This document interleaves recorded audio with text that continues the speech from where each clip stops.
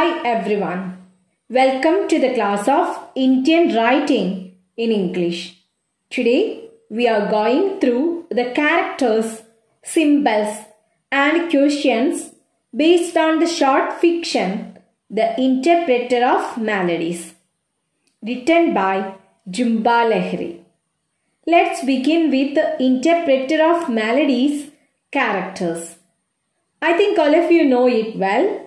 There are 7 characters in this short fiction. First character is Mr. Kabasi.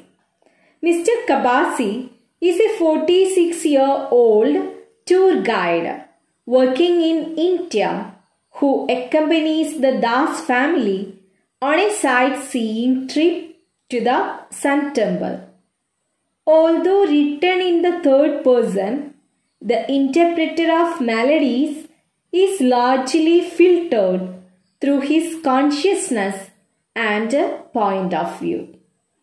Polite, responsible and observant, Mr. Kabasi is intrigued or attracted by the foreigners of Mr. Das, Mrs. Das and their 3 children.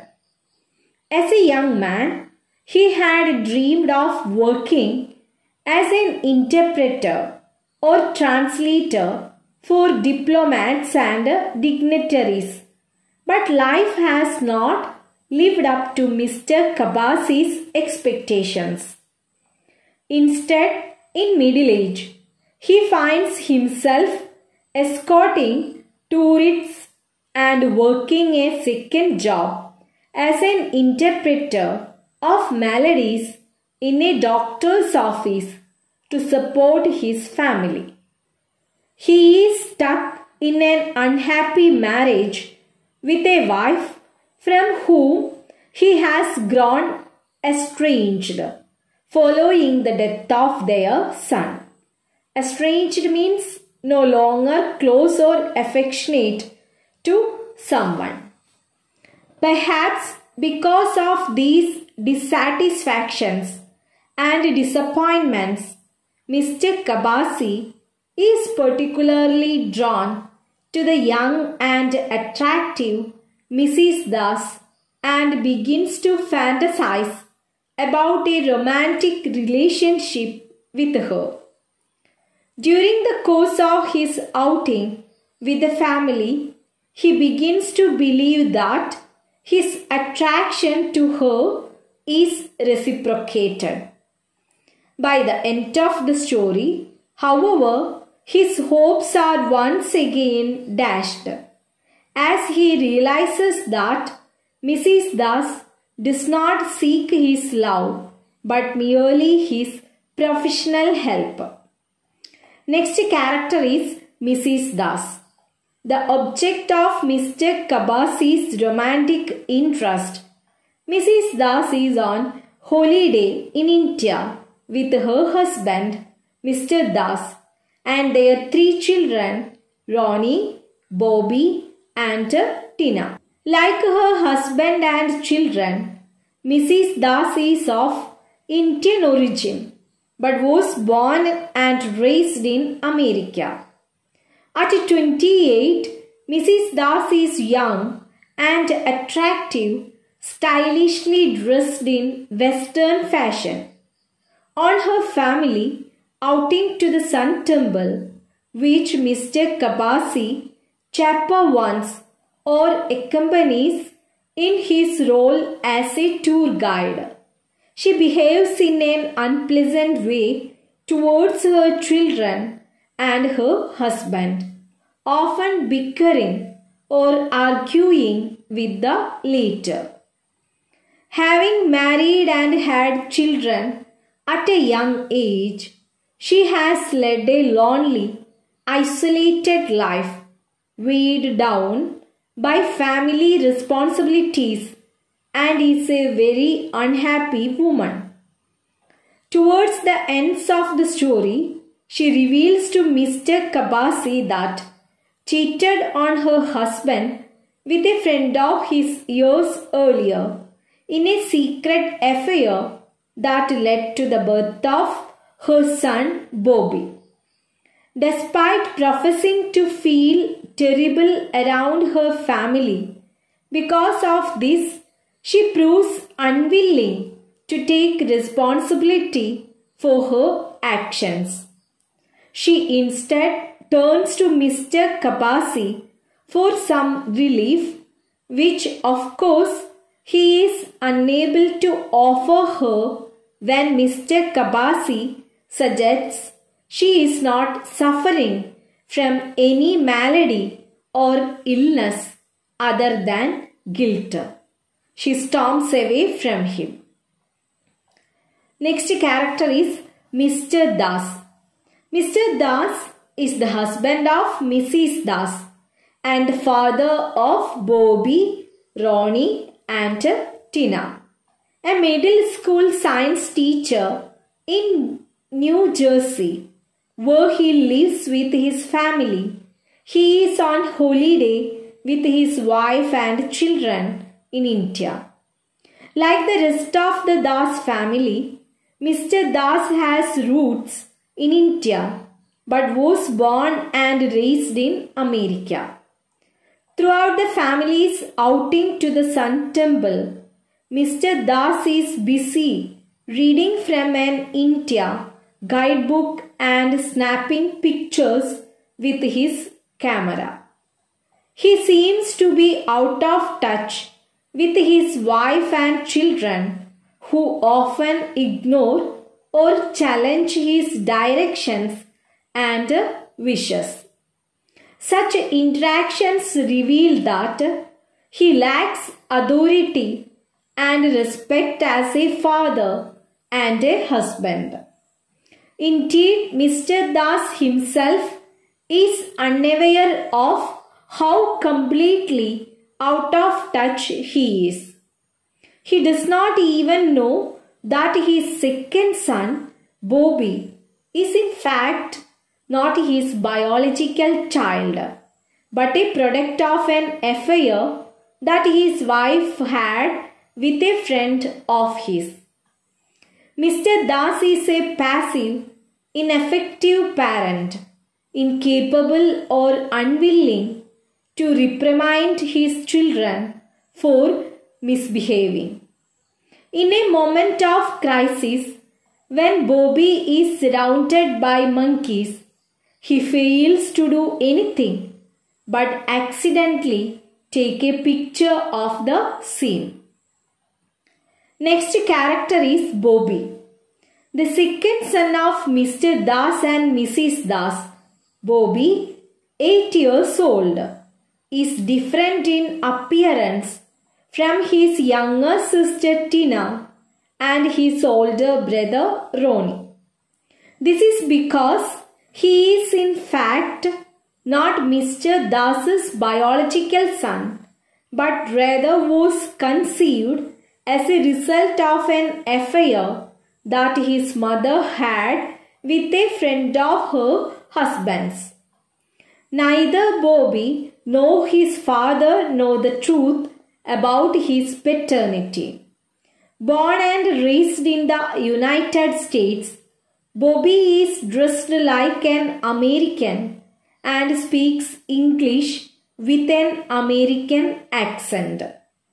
The sights and sounds of India, where his family is vacationing, are new to him. He is also a brave and adventurous boy.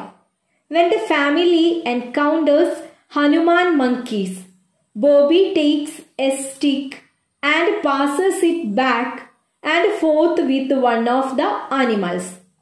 At one point, however, he is threatened by danger when he wanders away from the family and is surrounded by a group of monkeys who begin to attack him. Mr. Kabasi comes to the boy's rescue. Next character is Ronnie. Ronnie is the eldest son to Mr. Das and Mrs. Das and brother to Bobby and Tina. Ronnie, like his brother and sister, is excited by the sounds and sights of India. Born and raised in America, Ronnie is Americanized in his speech, dress, and mannerisms. He and his siblings are especially excited by the Hanuman monkeys that the family encounters on a tourist outing to the Sun Temple. Ronnie doesn't seem to have much respect for his father's authority, ignoring Mr. Das when the latter warns him not to touch a goat. He is also mean to his younger brother Bobby, calling the boy a dummy when Bobby asks an innocent question about why the driver's seat is on the wrong side of cars in India. Next character is Tina, the youngest child of Mr. Das and Mrs. Das. Tina often seeks her mother's attention, wanting to participate in activities such as painting their nails together, but is ignored by Mrs. Das. Being the youngest, Tina requires the most looking after. Both Mr. and Mrs. Das are reluctant to take full responsibility for her. However, as is suggested at the beginning of the story, when they argue over who should take Tina to the bathroom. Like her brothers Ronnie and Bobby, Tina is excited by the sight of the Hanuman monkeys that the family encounters on an outing to the Sun Temple. Born and raised in America, like her siblings and parents, she is Americanized in her ways, dress, and speech. And sights and sounds of India are new to her. Last character is Mr. Kabasi's wife. Mrs. Kabasi, wife of the tour guide Mr. Kabasi, never makes a direct appearance in the interpreter of melodies. However, Mr. Kabasi reflects on his unhappy relationship with her throughout.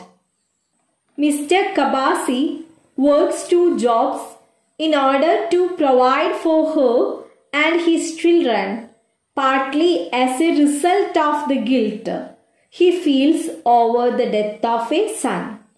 Mr. Kabasi has felt disconnected from his wife ever since the passing of their child.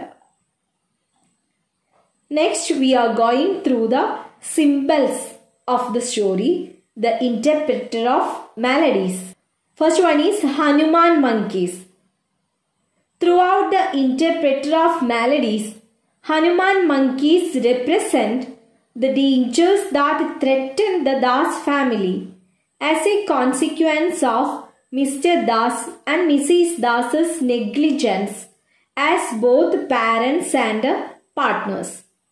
The animals first appear while Mr. Kabasi is driving the couple and their children towards the Sun Temple. One causes the tour guide to brake suddenly when it jumps in front of the car. In this moment, representing a literal physical threat to the family's safety. In response, Mr. Das displays a distinct lack of concern, instead simply remarking on his children's excitement to see the animals and pulling out his camera. His wife, meanwhile, begins painting her nails.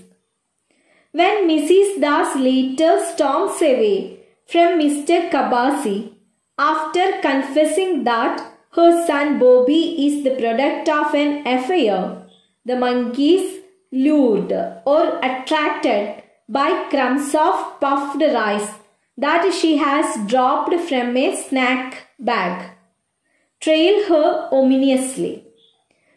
They then begin to attack Bobby, the unwitting product of Mrs. Das's affair, having been led to him by the food that his mother left behind.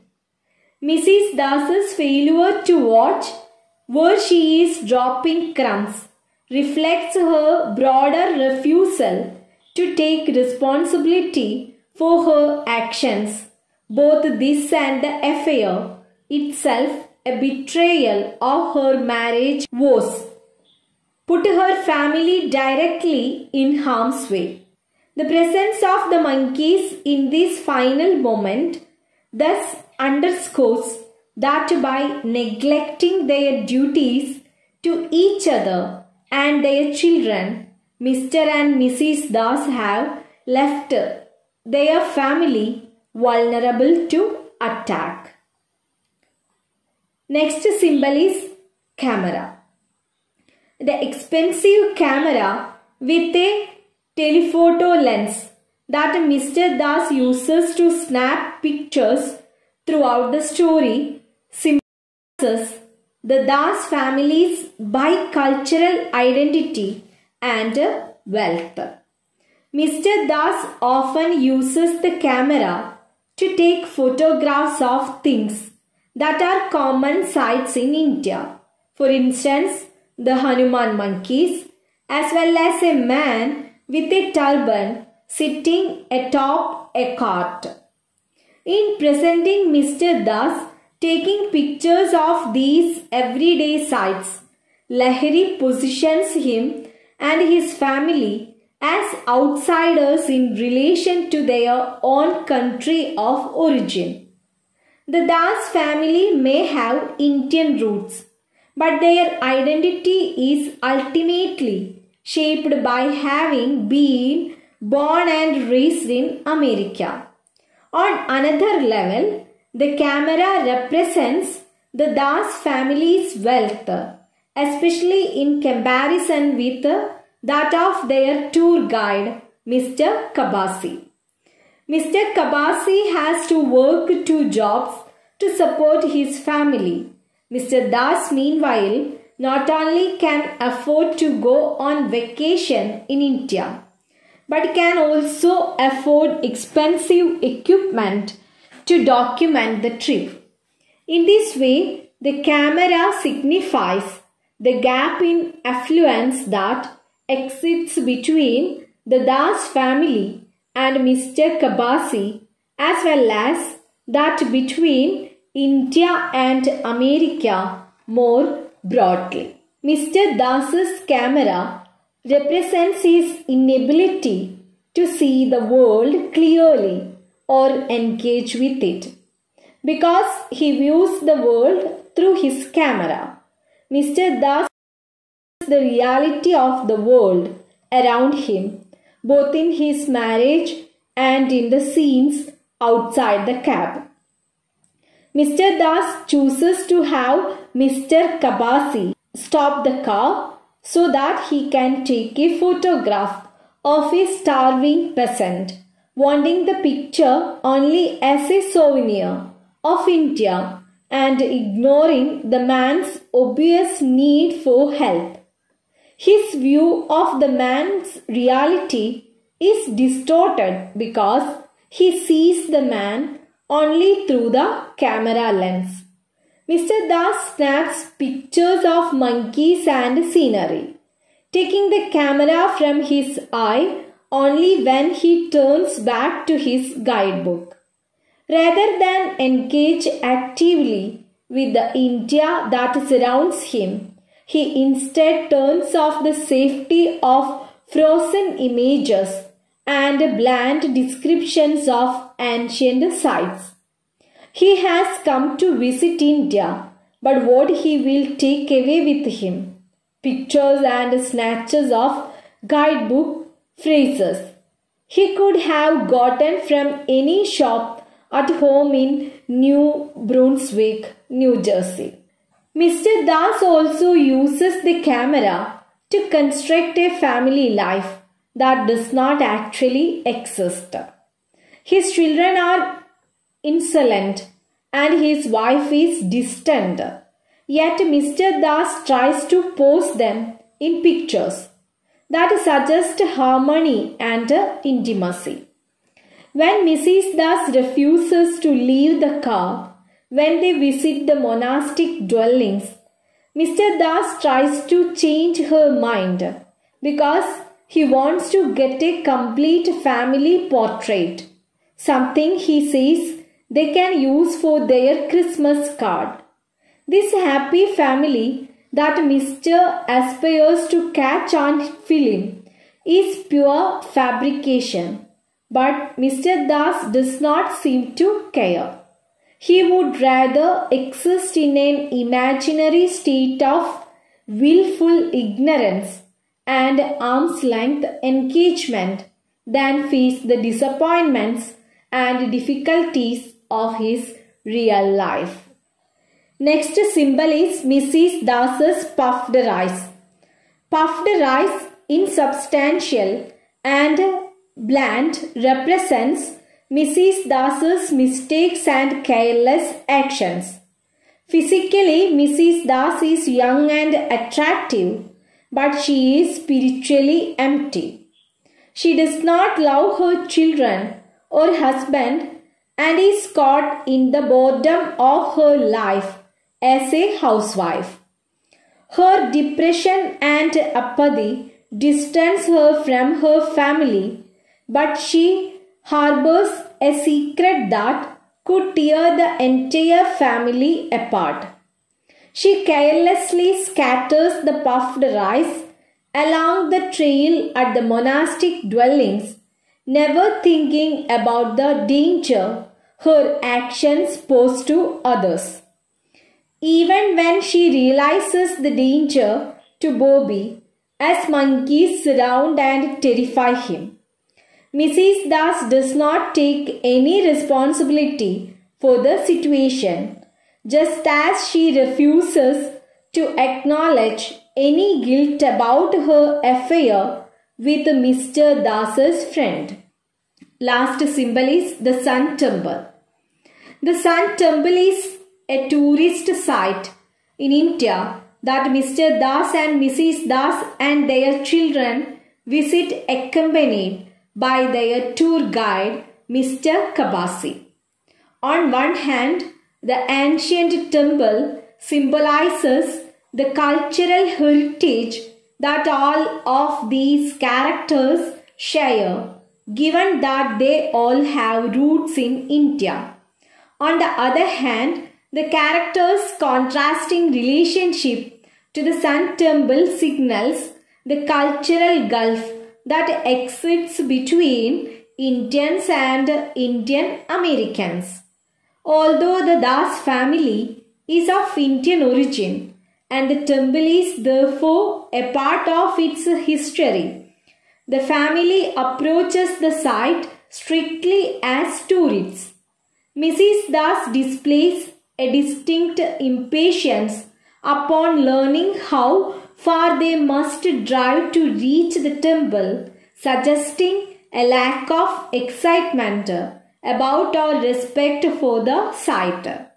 While Mr. Das relies on his guidebook for information about it, information that in fact proves inaccurate.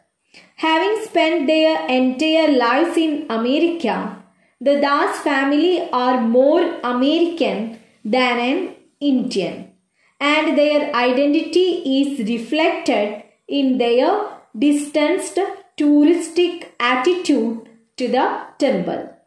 Mr. Kabasi, however, is much more closely connected to the temple than the family he chaperones.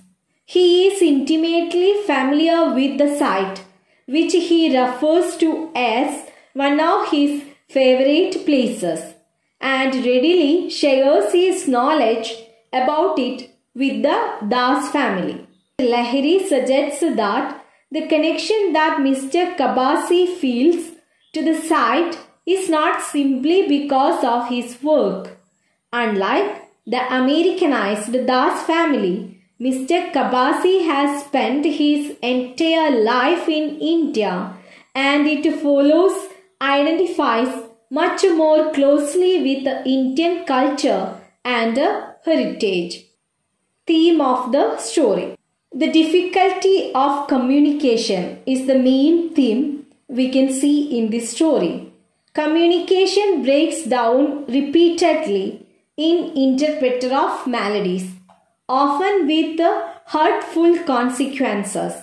Mr. Kabasi, who is the interpreter of maladies, as Mrs. Das names him, has lost his ability to communicate with his wife, forcing him to drink his tea in silence at night and leading to a loveless marriage. He has also lost his ability to communicate in some of the languages he learned as a younger man, leaving him with only English, which he fears he does not speak as well as his children. Mr. and Mrs. Das do not communicate, not because of a language barrier, but because Mrs. Das hides behind her sunglasses most of the time, and Mr. Das has his nose buried in a guidebook. The children do not listen to their parents, nor do they listen to Mr. Kabasi about the monkeys. All these frustrated attempts at communicating with one another lead to hurt feelings. The Kabasis are trapped in a failing marriage. The Dases are openly hostile to each other. The Das children run rampant over their parents and everyone else. And Mr. Kabasi and Mrs. Das are unable to reach a level of friendship that they both may have sought, if only they could speak with one another openly. When Mrs. Das loses Mr. Kabasi's address at the end of the story, it marks the termination of the possibility that they could reach out to each other and the definite end to all communication between them. I think it's the right time to go through the questions. You please find out the answers for these questions. Take care and stay at home. Thank you.